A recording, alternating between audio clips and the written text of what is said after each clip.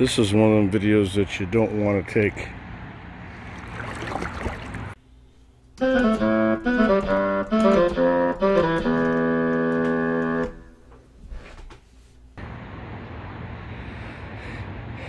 I launched it from that beach right there.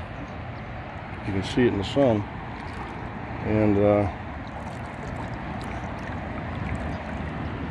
I flew for about 45 seconds. And I flew out away from the beach, out this direction. And I did a 180 and came back, flying toward the beach, looking at the beach. And all of a sudden, I received a high wind warning. Then immediately after that, I received a warning that said my props were spinning too fast. Then the next warning I got was forced landing. And I tried everything I could do, but the controller was completely unresponsive. I manipulated all the controls that I knew of, and then I hit the return to home button because I only had about 15 seconds before it was supposed to land. So when I hit the return to home button, nothing happened. And splashed down. So I'm out here the next morning. We looked till sunset last night, and out here the next morning looking for it. The one thing I'm not certain of, the drone weighs 249 grams. The battery's kind of heavy, so I'm thinking the drone went right to the bottom. But there's about a, I'm guessing, watch this, about a third of a knot current. It's not, that cup's gonna prove me wrong. Over in this direction, there's a little bit stronger current going that way as the tide goes out. And I'm just wondering if the drone didn't drag across the bottom. It's not that strong of a current, but I don't know. So the search continues. The last known fix I had on the monitor as the drone went down was right about here. Because I was triangulating the point of this building with the stanchions 1, 2, 3, 4, and then 3 floors down.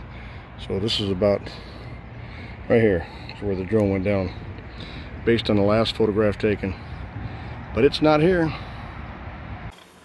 And just what do you do when you discover your drone cannot swim? You buy another drone.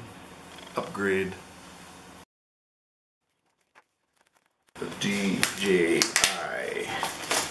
Mavic Mini 2.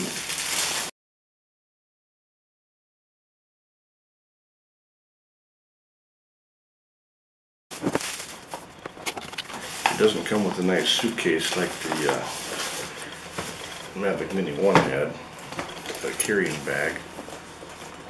And I think the reason for that is because the flight controller is a bit larger than the Mavic Mini 1. See, it's larger. So that's that. There's batteries. Here's the drone. And cables. It's a nice little bag. Shoulder strap. Okay, here's the battery charger.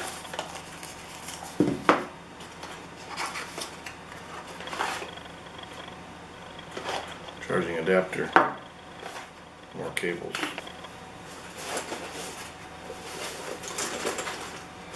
That's all there is. Supposed to be 3 batteries here. There's a battery in the drone. Comes with a handy little prop tie down. I guess a prop secures the props so you don't lose your props during travel. Cool. Time to get in the air.